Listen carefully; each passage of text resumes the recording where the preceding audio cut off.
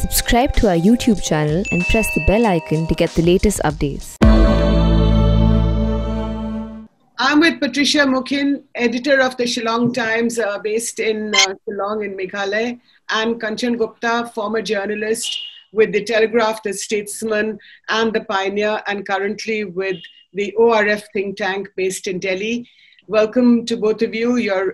This is the Print Debates, and we're discussing freedom of speech and expression in India these days, and how increasingly it seems as if a lot of people have a thin skin. Patricia, you have been hauled up by the Meghalaya High Court for a Facebook post that you wrote a few months ago, and now you're in the Supreme Court. So first of all, if I could come to you and ask you what this story is about and what happened. Thank you for this, Jyoti. At least I can clear the air on why there is this police FIR against me, or rather an FIR filed by a traditional institution of a particular locality. So in July this year, some 9 boys had gone to play basketball in a tribal dominated area of Shillong. And they were beaten up with rods. That whole basketball court was closed up. The gates were closed, the entry gates were closed. They were beaten up. Some of them had very severe head injuries. The others managed to escape somehow. And I felt that... These are non-tribal boys. Yeah, these are non-tribal boys, Bengali boys basically. And when somebody said to the father of one of the boys that he should file an FIR, he said, no, I can't do it because it will be very difficult for me to continue to live here if I do that. So there is this fear, psychosis in the tribal residents of Meghalaya, of Shillong in particular. It has been there since 1979. We have a history that some people of my community, the tribal community, do not wish to go back to. But you cannot leave history behind. One has to also always put the past as a perspective to the present and some way of going forward to the future. So I was very upset by this, and I put up a Facebook post asking the Chief Minister of Meghalaya, why is it that every time there is an assault on non-tribals, when there is lynching, when there is a burning alive of a non-tribal in this state, why is it that the perpetrators are never arrested? Never arrested, forget about conviction. I mean, how long can this go on? So I made an appeal that the rule of law should prevail and should be the same for everyone. I called upon the DGP also to show some action. And I also said that the traditional institution of that area, we call it the Dorbar Shnong, they should know who the troublemakers of the area are, and they should identify them instead of protecting them. Right. That was what I said. And it was taken as an affront to that traditional institution. So they filed an FIR against me. And then immediately a lawyer friend said, no, we'll contest this because there is no grounds for filing an FIR. So the contest was in the High Court. And after several weeks, the High Court says that we let the investigation go on because we see that there is an attempt to create communal disharmony here. Okay. So that's the background of the case. So the Meghalaya Court has thrown out your case, and now you have a special leave petition in the Supreme Court. Am I right? We will be taking up the special leave petition. It so happens that my lawyer has just tested positive about 3 days ago. Okay. Yeah. Hope it gets better. But meanwhile, the question to you, Kanchan Gupta, is if you look at Patricia's case that the Meghalaya High Court has thrown it out, it was a very simple Facebook post where she's talking about the rights of non-tribals to live peacefully in a tribal dominated society like Meghalaya. What do you make of it, and other such examples that we will talk about? But first, this one. As Patricia mentioned, Meghalaya has a history of local versus non-local, tribal versus non-tribal violence. And this is not something new. Now, at last, somebody spoke up and pointed out that this cannot continue. And in this particular instance, the the violence was particularly horrific, and it is only just that the administration and the government should bring the perpetrators to book. And to that extent, it is a perfectly legitimate post which Patricia has made on Facebook. But we must.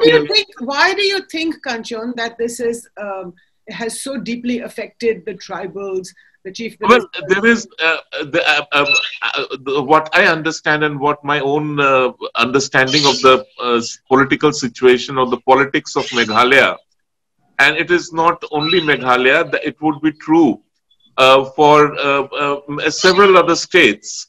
That there is an outsider-insider conflict, and there is also, along with it, a certain amount of denialism. So, incumbent governments or the entrenched political parties or vested interests in these states, the administration particularly, goes into denial mode because they do not have the courage or the conviction to take on and resolve this problem of outsider versus insider. No, but the question is one of freedom of speech and expression, and that's what we're discussing today, because all of us are journalists. You're a former journalist. But this failure, and it's not a 72-hour failure or a 48-hour failure. It's a historic failure. So when the question is, can we, whether it's about insider, outsider, I mean, Patricia is an insider, for heaven's sake. But the question is Patricia and other people in our country, and I'm talking about freedom of speech and expression on the part of journalists, because that's what our profession is. Should we be able to speak and write what we think is right? Of course, yes. And Jyoti, you have known me long enough. I believe in, when it comes to free speech, I believe in absolute freedom to speak, to express, and to write what you wish to. Unfortunately, in our country, we have a rider attached to the freedom, and that rider sort of reduces the scope of free speech in India. Now, that said, the problem is that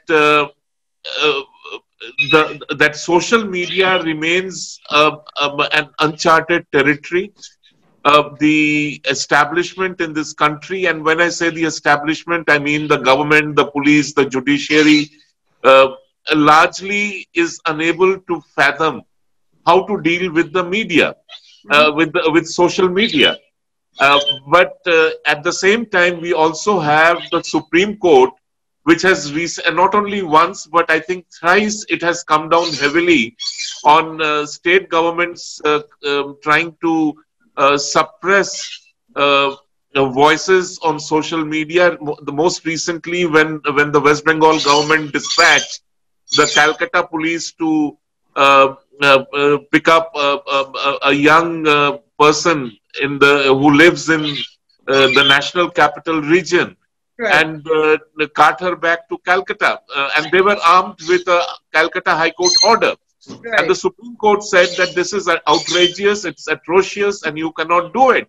And this was not the first time. And we also know that the Supreme Court struck down the terrifying 66A of the IT Act. That's right. So it's evolving. It's now gathering speed.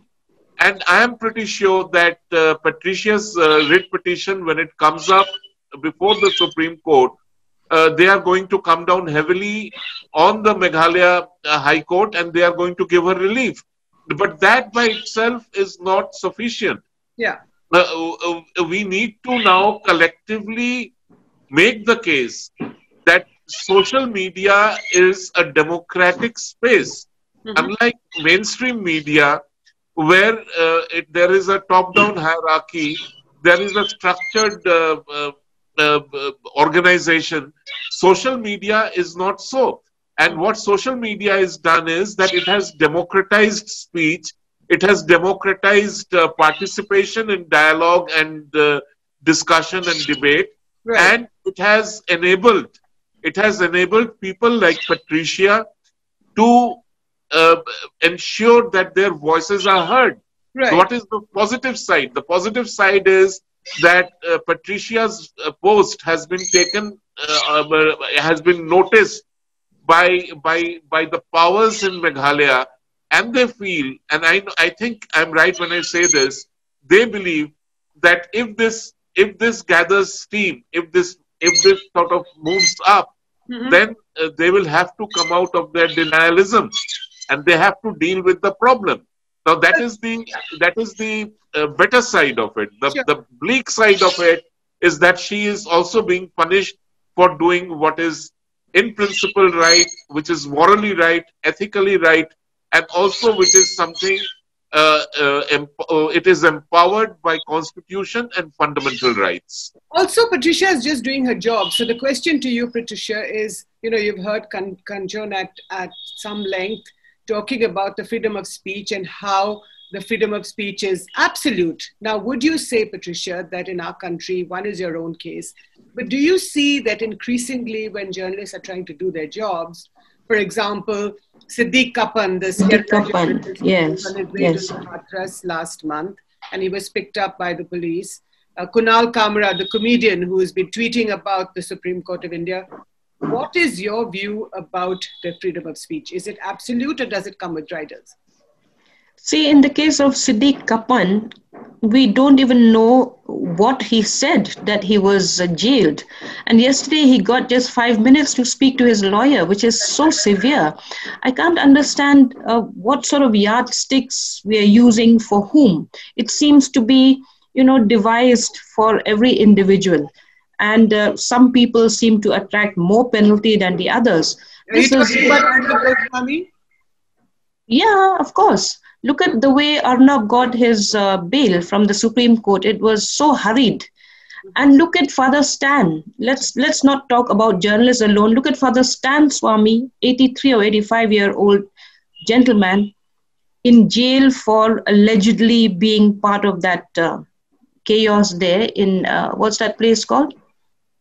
In Maharashtra. Yeah. And he's only asking for a straw because he's got Parkinson's.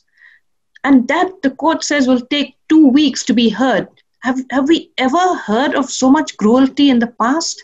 But I think, Patricia, let's limit our discussion today to freedom of speech and expression, because there are several other cases. If we talk about habeas corpus, then there are the cases in Kashmir, or there are the Elgar Bharadwaj and Varavara Rao and other people. But today, let's limit ourselves to a discussion on freedom of speech. So I want to go back to, let me go back to what Mr. Kanchan Gupta said, that social media has democratized free speech. That's true, but in a region like the Northeast, where you have these interests and pressure groups, then you have militant groups, militant outfits as well. They also exercise a lot of restriction on your ability to speak what you need to speak up for. In fact, some of these pressure groups had, at that time when I wrote that post, had carried out a campaign saying, arrest Patricia Mukhim, So it's not just the state, it's also the extra state actors, the extra constitutional actors who engage themselves in this kind of oppression. And you don't know who to take on, really. Yeah, and then there are the trolls. You might think that, oh, it's okay, you might like to think that you've got a duck's skin, let it flow off. But it does affect you, because what they do is then they bring in your family members, your children, and they put them all together and say, look, this is what this person is. In fact, if I may interrupt, Patricia, I would like to ask you about, say, for example, so 2 cases that come up, in front of us. One is the Supreme Court, Justice Chandrachud, giving bail to Arnab Goswami precisely on the matter of free speech. Personal liberty. And he says he was deeply concerned at this growing trend of states targeting those who follow a different ideology than that of the government. What do you make of that? I think I really appreciate that judgment also because Justice Chandrachud said that we have to send a message to the high courts that they cannot just jail anyone for a social media post. I think that is very intuitive, that judgment. What do you think, Kanchan? Justice Chandrachud? No. Jyoti, Arnab was not given bail in a case involving free speech. That's true. It was in the abetment of suicide case. It is not an apt example. Okay. And Arnab was arrested in the most malafide manner. His arrest and reinstitution of a closed case are bad in law. And because they were bad in law, the Supreme Court gave him interim relief to protect his personal liberty. Yeah. So let us not. It's important because you have been mentioning names over here. Yeah. No two cases, no two FIRs are the same. Some of the names you have mentioned over here, they have been arrested under a constitutionally approved law of the country. Which one? And their bail, their relief will be dependent on how the courts interpret that particular law. Which one are you talking about? Which one are you referring to? No, I'm not going to name people. Now, you will be doing injustice to Patricia and to others who are being harassed for free speech by bringing in those extraneous cases. So let us. Are you talking about Siddique Kappan, who was? Yes, I'm not going to go into the details. No, I'm asking you because Siddique Kappan, the charges. No, I will not go into the details because, as I said, those are cases under a specific law, and how the courts. It is entirely for the courts to interpret that law, and it is for the state to apply that law. Okay, now, so let me ask you about Kunal Kamra's tweets. The comedian Kunal Kamra. You know something, I will, and this is not only about Mr. Kamra. I believe that because I believe in absolute free speech, I also believe that every citizen of this country is free to make a fool of himself or herself. Right. And then also be aware that there are consequences because there are in place laws which can then attract attention because what you have done is knowingly violating those laws or those rules. No, he's not violating. No, Kunal Kamra. If I'm going to mock, see, I'm free. One second. I'm free. Jyoti, I'm free to mock the justices of the Supreme Court. Yes. I'm free to call them names. I'm free to sort of attribute motives. I'm free to bring disrepute to them. Now that is my right. And as I said, that every citizen has the right to make a fool of himself or herself.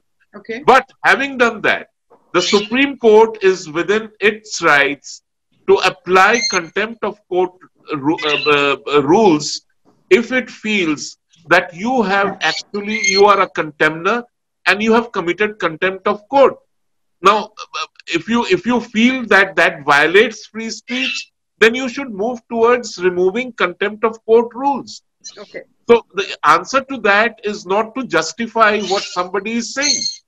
So you don't think Mr. Kamra. So you don't think? No, I will not justify Mr. Kamra because he is fully aware and he is doing it to grab attention.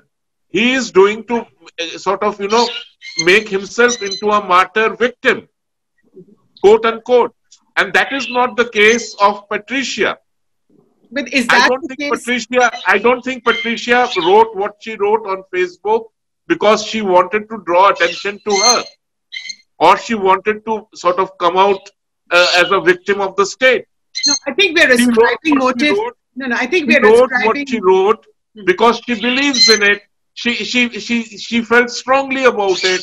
Right. So, I think we're ascribing motives now because Patricia may have written something that she believed in. Kunal Kamra, by saying that it's a supreme joke of India, he was referring to the Supreme Court of India, giving bail to Arnab Goswami. And in that respect, that's how he described the Supreme Court. So, we don't know what his motives are. So right now we're ascribing motives to people. My question is to you, Patricia, is free speech absolutely free, or does it come with riders? Is Kunal Kamra allowed to say what he wants to say? He is making fun of the Supreme Court, there's no question. But should the Supreme Court have such a thin skin, or should it allow, comedians like him or other people like him to make fun of them?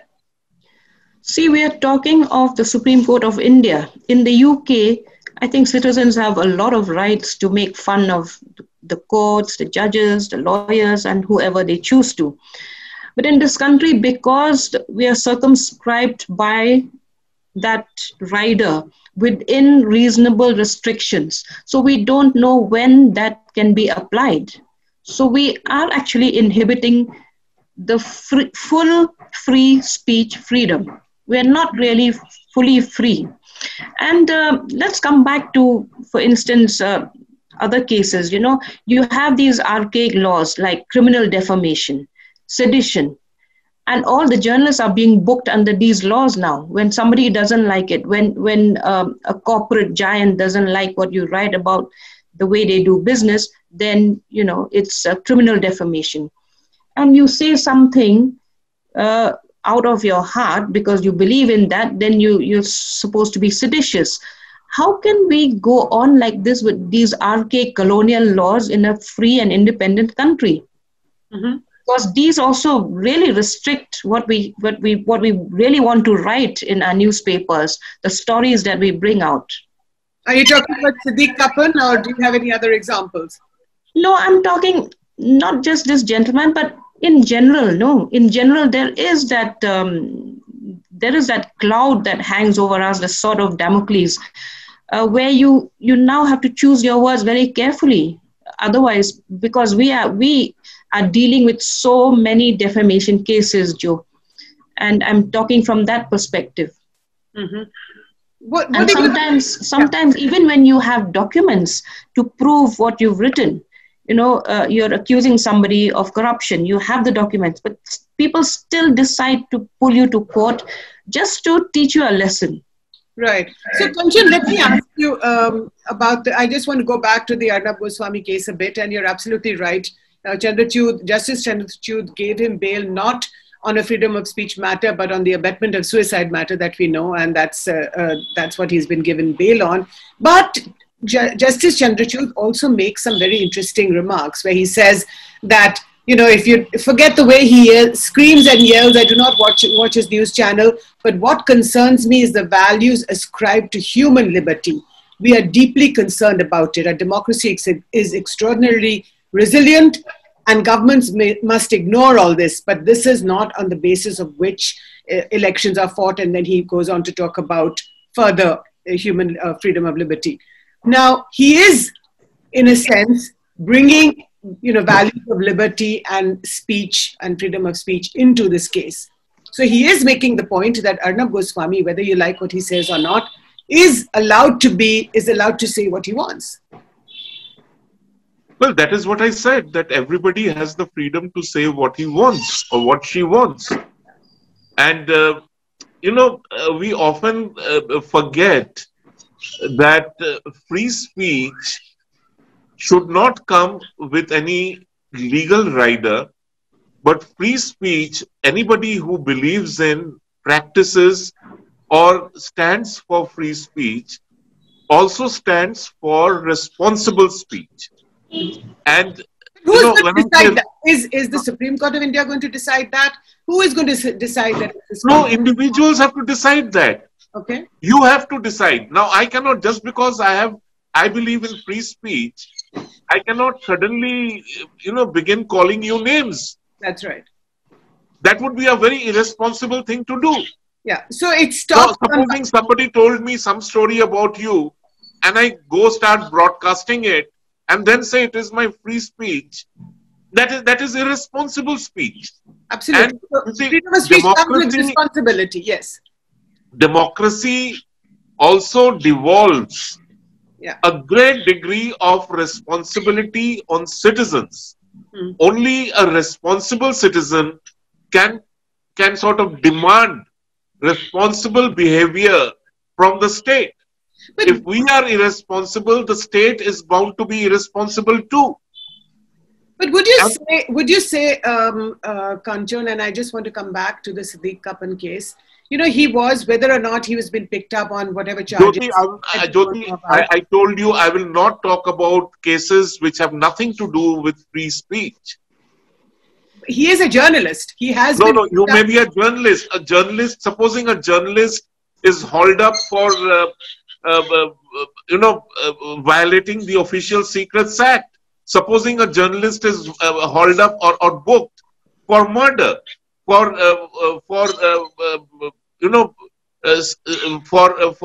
sexual assault. I'm not going to say that that is to do with free speech just because he's a journalist or she's a journalist. No, that's a fair point. That just, you know, if a journalist is hauled up for sexual harassment, obviously none of us are going to be defending him. Yeah, that's a fair point. But in the Arnab Goswami case as well, there is an abetment of suicide case. No, it's not about journalism. No. You didn't listen to what I said. Mm-hmm. I know I have gone through the records of the case, and I say this with full responsibility. The reopening of the case, of a closed case, and his arrest were bad in law. Now, the expression bad in law is not my coinage. It's a coinage by courts. And that is why Justice Chandrachud once again brought in this whole idea of constitutional law and constitutional courts. Now, constitutional courts are meant to strike down anything that is bad in law. Right. And hence, they have given him, they have not struck down the case, they have just given him interim relief. And that interim relief is to protect his personal freedom as an individual, not as a journalist, not as the owner, editor of a television channel. So we should, you see, often we weaken our own case. Often media weakens its own case by citing wrong examples. Now, it is entirely possible. How is this? It is entirely possible that the justices, back of their mind, they see Arnab Goswami's arrest and harassment as an attempt to tame him. It is possible. I don't know. They have not spoken to me. Do you think? Nor have they shared their views with me. Do you think it was an example of somebody trying to tame him? I personally believe so. I personally believe so. When a series of cases are filed in a sequential manner, and out of the blue all this happens, obviously it is a case of trying to tame an institution or a journalist or an individual or an editor. You and I have been around long enough to see this happen to others. Okay. Patricia, let me come to you. Kanchan believes that this reopening of the case against Arnab Goswami is an attempt to tame him. Do you think that this is one example of various governments trying to tame journalists who they like or don't like? That is what state governments will always do. But I have a difference of opinion about whether Arnab Goswami is practicing journalism or he's acting more like a voice of the ruling party. It's so obvious that it makes you angry that this is also happening in the name of journalism. How can it be? Why should it be? But that's a separate issue. That's a separate issue, whether you like it. No, why can it be? Why should it be a separate issue, Joe? We have to tackle this. We have to, otherwise we are weakening ourselves if we allow people who are mouthpieces of the ruling party to kind of let everything pass off as journalism. No, but then you yourself because we are meant to not be on the right or the left or anywhere. We are not meant to have ideologies. And I've said this in the past, we are not meant to flirt with politics. You can't do that. You can't be objective journalist if you're leaning right and you're leaning left. No, listen, that may be very well, but I think the fact is that a journalist is free to voice the ideology or of whatever he chooses, he or she, whether it's on the right, left, center. No, but then where's your credibility? No, that's your credibility. I think your viewers or your readers will decide what your credibility is. I would say that. But my question to you is, do you think that state governments are using journalists? You know, in the Arnab Goswami case, Kanchan Gupta thinks that this was the attempt to tame him. I assume that Mr. Gupta is talking about the attempt on behalf of the Maharashtra government, which is But I understand this fully well, and I know that state governments have used their powers to silence us, by not giving you advertisement. We've had this happen so many times. Right. And we are in a region that has no industries, that has no corporates to fund you, to advertise. So you're very dependent on government, and unless we come up with a new revenue model, this will continue to happen. Right. So, I think last questions to both of you, and this news is just less than 24 hours old. In Uttar Pradesh, in Fatehpur, two journalists from two journalists from a TV channel have had FIRs against them because they reported a case of two sisters who have been killed. Now, the UP police may think that this reporting is out of line. But the fact is that there have been FIRs have been instituted against these two TV journalists. What do you make of that? Is that question to me? Yes, it is to you. Yes. No, I don't know. I mean, I just heard this for the first time, and I need to look into it, and before I would like to comment. Yeah. But again, I would say, and this I say it repeatedly, that there is also responsibility devolving on media to behave in a responsible manner, not to be irresponsible, not to play ducks and drakes with facts and figures.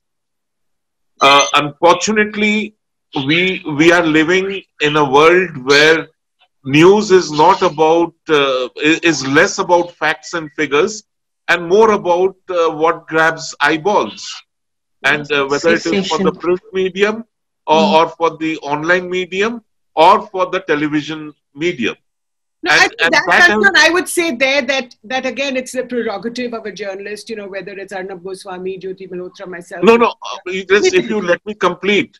Now, if I don't like what Jyoti Malhotra writes or has to say, or what the print puts out, yes, I will just quietly ignore it. I'm not going to work myself into a ladder just because Jyoti Malhotra has said this.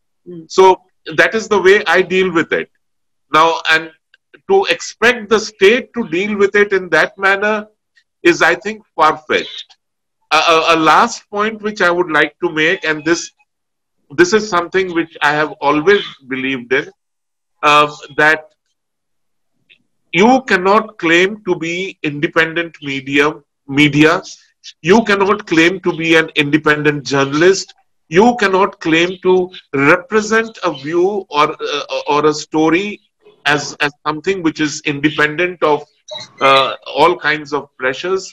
If you are taking even a paisa's worth of favor from the government, if you are taking government advertising, if you are living in government quarters, if you are operating out of government premises, if you are using a government pass to travel, if you are using government health facilities specially created for journalists, and we know that all these facilities exist. If you are doing all this, I think it is ethically wrong, it is morally wrong for you to preach rectitude, or for you to preach integrity, or for you to preach the inviolability of the higher values of journalism. So we need to get off from our high horses. We need to be like any other Indian, like any other citizen. We need to travel like they travel. we need to deal with our problems the way they do, and we need to make a living the way they do. We cannot demand government support and yet say that I am not with the government, I am an independent voice, I speak for the people. No, it doesn't work like that. Right, those are all fair points. No, I'm sorry, I have to come in here. I think it is directed at me. I wish to inform that apart from government advertisements, and I think that is not a favor that government does because it disseminates all that to the public. Apart from that, we do not get anything, nothing, no favors from the government. We live in our own homes. We travel like ordinary mortals. We don't take any favors. We don't even have insurance. Forget about housing and all that. So to that extent, please do not generalize on this. No, it was not. I'm sorry, it was not meant for you. It is a general statement, and it is a statement based on facts. I am not alien to how the media operates in the Northeast. I am not alien to how media operates where the state where I live in Uttar Pradesh. I am not alien to how media operates in Kerala or West Bengal. Right, I think Jyoti, I think it's frightfully shameful that a state government announces puja bonus for journalists and no journalist, no journalist body or no individual journalist even puts out a whimper of a protest. And then, somebody who has put in almost 40 years like you have in media or in association with media activities, to be told about the higher values of journalism and not to generalize. Well, I think patronage is something that we have lived with, fought against for many, many years, maybe not 40 years, but Patricia, you have the last word, which is that you quit the Editors Guild on this matter. You wrote a very strong letter to the Editors Guild, and you've been one of the Guild's oldest members, where you said that the Guild did not support you on your case, while it put out a very critical statement in support of Arnab Goswami. Mm-hmm. Yeah, see, in both cases, the cases are sub judice. They haven't been, finalized. Right. In my case, the High Court has given that order that I can be prosecuted. I mean, that the investigation should go on. Like Mr. Kanchan Gupta said, it is bad in law. Everyone who saw that order said it's bad in law. There are no law points there. So I communicated this to the Editors Guild of India. And it was last Tuesday, I communicated this and expected them to at least respond. If they can't take up the matter, they should just say, sorry, we're looking into this to see if we can or cannot give a statement. But there was complete silence. And I'm saying this again, I consider that to be a very scornful silence because I don't matter to this in the scheme of things that the Guild is. The Guild is perhaps more concerned about members who are in important positions, running important newspapers, news channels. And of course, I was very intrigued by the fact that they jumped to support Arnab Goswami, a non-member. That's fine. I mean, I have no grouse about that. But why should they leave their own member high and dry? That's very insulting. Right. On this note, Patricia Mukhim, Kanchan Gupta, thank you so much for participating in this discussion. Freedom of speech in the media is something that we deal with on a daily basis. And like you said, Kanchan, patronage is very much a part of this, something that we want to dissociate with ourselves from. Patricia, thank you so much for writing about these issues, especially in the Northeast. It's something that we don't hear enough about. But thank you both for participating in the print debates. Thank you. Thank you. Thank you.